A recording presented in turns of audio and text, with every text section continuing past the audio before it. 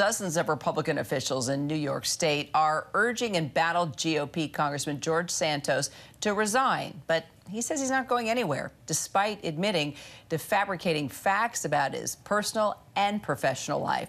Santos even tweeted yesterday that he was elected to serve the people, not the party or politicians. Our Jay O'Brien is live now on Capitol Hill.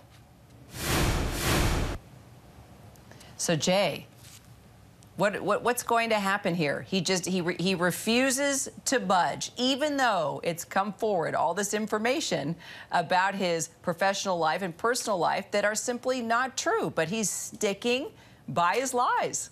Yeah, and this problem isn't going away for House Republicans, Kira. Everywhere George Santos goes in the Capitol, practically, he gets chased by a pack of reporters asking him to respond to those falsehoods. GOP leaders now have this issue of what they're going to do about George Santos. You can't really unseat a congressman once they've been seated. It's hard to kick someone out of the House once they're in the House, and George Santos is now in the House. So Kevin McCarthy got the question today, what is he going to do as the Republican leader about George Santos? Here's a little of what he had to say. The voters of his district have elected him.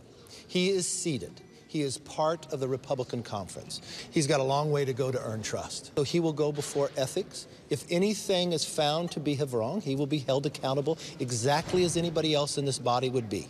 So McCarthy telegraphing there he is going to handle this problem internally. They are not going to make a public punishment, it appears as of right now, of George Santos, Kira. And Santos actually appearing on Steve Bannon's War Room podcast, which, by the way, is hosted by the infamous, famous Florida Republican Congressman Matt Gaetz, telling him he's lived an honest life. Yeah, Gaetz guest hosting that podcast today, and George Santos saying he'd lived an honest life, that he has not been accused of any wrongdoing in his life, that it would be a disservice to the voters of his district if he were to be removed from Congress, which is something that really can't happen, or if he were to step down from Congress, like we've heard others call for him to do. So Santos, again, per his tweet that you referenced earlier, per this podcast appearance, not backing down, defiant, saying he's going to stay in Congress, but the calls for him to leave from within his own party are mounting, Kira. They're just not coming from GOP leadership. And the ethics complaint that was handed to Santos earlier this week, we'll follow that too. Jay O'Brien on the Hill. Jay, thanks.